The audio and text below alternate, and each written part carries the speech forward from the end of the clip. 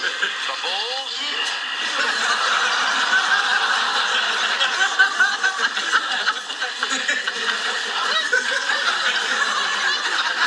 You're pretty mad at me, aren't you? Nope. Well, you're chewing like you're mad. Sorry. I'll try to chew happier.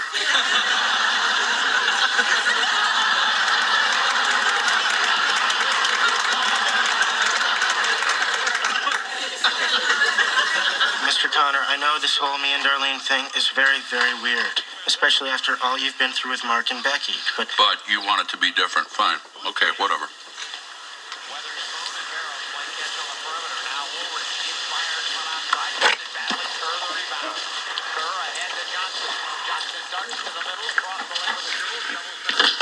So how mad are you?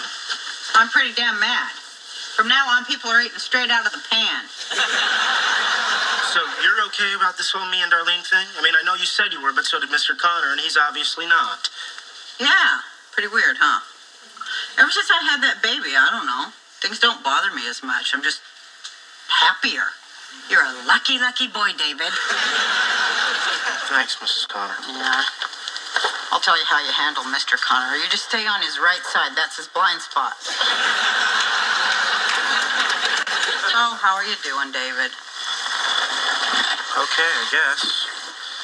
It's kind of interesting having all of your major life changes happen in one day. Yeah, I think I can pretty much relate to that. I remember this one Tuesday. They canceled Card Sharks. And they introduced the chocolate chip cookie dough ice cream the very same day.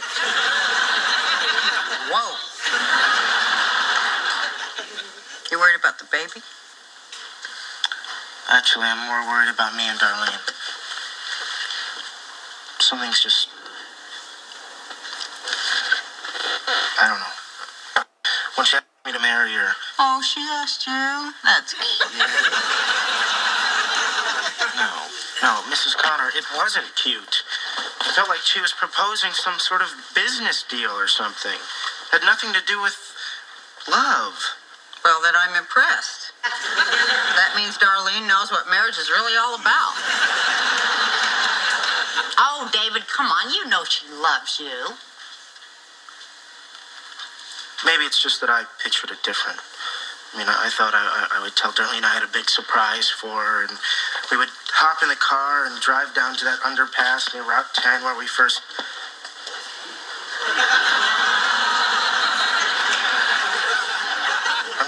I'm not sure that this is how we should be starting a marriage. Oh, David. You know, this is, granted, it's a lot to handle, you know, all at once, but I'm sure Darlene, has got a lot of things going through her mind, too, and you guys are going to work it all out. Everything will be okay, David.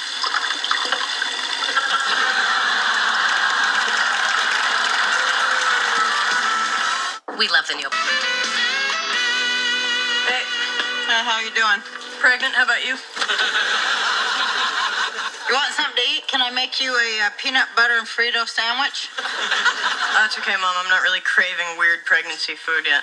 No, I was making it for me. You want one? Sure. Here, have this one.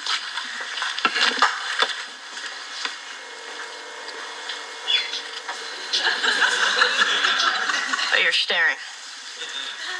It's so bizarre that you're going to be a mother.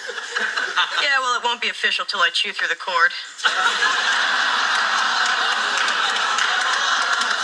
You aren't going to believe the stuff it's going to do to your body. Of course, you know, I'm going to be there beside you the whole time, laughing and pointing.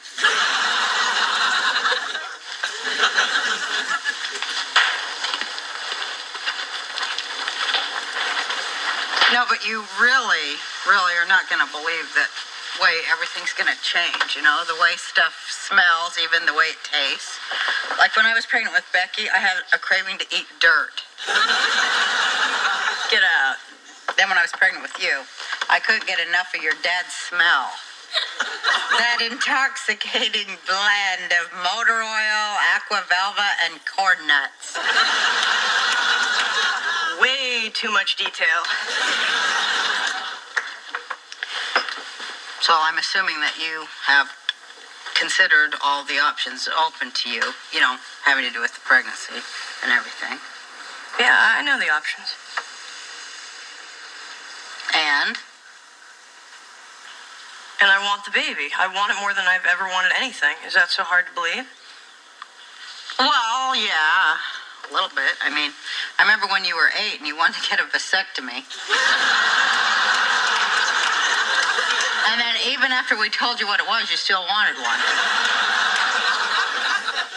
Yeah, well, I'm not 8 anymore, and I want the baby, so let's just drop it, okay? Okay, fine. You're having a baby and you're getting married. Cool. Not gonna say another thing about it.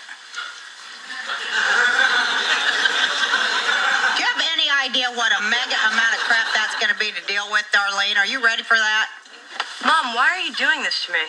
I mean, do you think there's a single thing that you could say that I haven't thought about like 1,000 times? Well, you know, you'll have to excuse me. I might be in a little bit of shock here.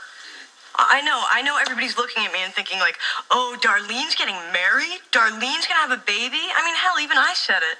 But, you know, when I found out that there was like this life going through me, I don't know, I feel like different, happier.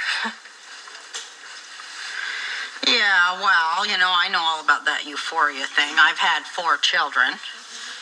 Felt that 3 times. I don't know, it's just like life is not as hard as I made it out to be. Yeah, well, having a baby is really hard under the very best of circumstances, Darlene. You've got a really tough road ahead of you. I know that, and that's why I'm preparing for it now. I mean, you know, with summer school, I can still graduate on time, and David's got a full-time job, so the baby will be covered on his insurance, and I just put in for a copywriting job that I can do part-time at home.